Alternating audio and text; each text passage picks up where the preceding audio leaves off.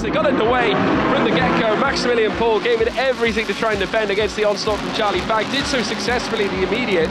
Of course, it wasn't just them they had to worry about. Of course, further back, Diego Menchaca, unfortunately not getting the best of runs. But Carol Bash met with Eddie Cheever as well in the initial, who had a monstrous stint. Unfortunately for Seabear and Menchaca, they went out wide afterwards. Kiki Santana had an unfortunate end as well in the opening stages, coming into contact with a tyre barrier that lurched forward the safety car. But then under green flag conditions, it was all down to the Oregon team car to boot to lead them away. Further back then, Cheever would then challenge out of Carol Bash. Bash wasn't wasting any time, looked to try and get the place back, and certainly did so, heading out of the chicane at the middle of the Mistral straight. And then when the driver change window came into effect, it was the turn of the other drivers to try and set a precedence. Of course, in place of Maximilian Paul, Pierre-Louis Chauvet would take the helm of the car for the second stint.